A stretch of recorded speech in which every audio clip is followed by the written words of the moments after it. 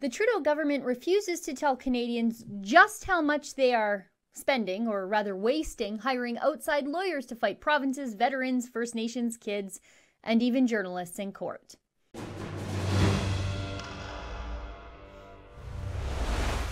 Today's story comes to us by way of an order paper question asked by Conservative MP from Alberta, Chris Warkentin. He compelled the government to tell him this: with regard to taxpayer-funded legal representation, since November 4th, 2015, has any cabinet minister, including the Prime Minister himself, retained taxpayer-funded independent legal counsel? And if so, what was the matter related to? What was the rationale provided to the Department of Justice to authorize the independent legal counsel? What was the name of the independent legal counsel? What was the total cost of the independent legal counsel? What was the hourly rate authorized by the government to pay for the, yes, independent legal counsel? Why were government lawyers not used instead of independent legal counsel? Now, I would love to know the answer to this, because some of these legal fees surely, definitely, involve Rebel News and our ongoing battle with the election commissioner. You can see all the details, documents, and even Ezra's secret recording of investigators in our fight for Ezra's right to publish a book that hurt Justin Trudeau's feelings at SaveRebelNews.com. And you can pitch in to help with our legal costs there too. But it's not just us. The Liberals have been fighting and losing against the province of Alberta in court about the federally imposed carbon tax, and the feds, with all the tax dollars of all Canadians in their pockets to fight, are appealing their loss in Alberta all the way to the Supreme Court, because why not? And who could forget how the Liberals have been fighting veterans in court over veterans' benefits? Because if you listen to Justin Trudeau explain the issue, those veterans have been asking for more than we as a nation can give them. And you know what the government told Warkentin? Nothing. Absolutely nothing. Look at this response.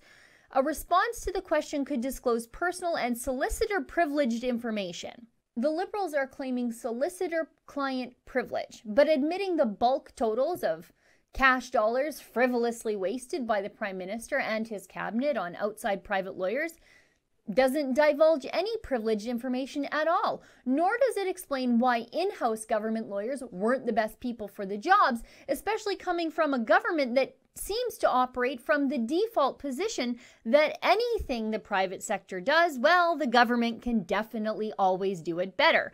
This order paper question didn't ask for any legal arguments to be disclosed. This is absolutely ridiculous. It's especially ridiculous, though, because we do know some specifics about sometimes the government uses their unlimited resources to hire outside lawyers to fight their legal battles on their behalf. For example, we do know that Ottawa spent $110,000 in legal fees fighting a First Nations girl over $6,000 in dental procedures. A First Nations girl needed braces to avoid jaw surgery later in life, so her mom applied 3 times under the First Nations and Inuit Health Benefit Program and was denied by the feds 3 times. Look at this. Between January 2016 and April 2017, the government spent $110,336.51 in legal fees as part of its fight to avoid paying for the procedure. The final cost will likely be higher, as a decision on this case was not handed down until May. And we also know that Justin Trudeau spent $131,000 on federal lawyers over what seems to be a weekend in a failed attempt to block Rebel News and our friends over at True North from attending the federal leaders' debates in the last elections campaign. Just look at this. A federal judge called the government's action against Rebel News Network Limited and True North Center for Public Policy, quote, troubling, unreasonable, and procedurally unfair, end quote. By the way, a judge ordered the federal government to pay our legal fees because we had to hire lawyers to work nonstop all weekend to get us into those debates when we never should have had to in the first place. And to date, the federal government is refusing to fork over the dough like a bunch of deadbeat debtors. Somehow, it was okay for the feds to reveal some legal amounts, just piecemeal, including how much they spent fighting to keep Rebel News out of the federal leaders' debate, but not how much they are spending now on lawyers to prosecute Ezra for writing his book, The Libranos. I mean, come on. Some lawyer is going to be paid very big bucks to open that envelope and take control of our very super duper top secret planning documents for Ezra's book. And we deserve to know how much that amount is, since we're all paying the bill. For Rebel News, I'm Sheila Gunn-Reid.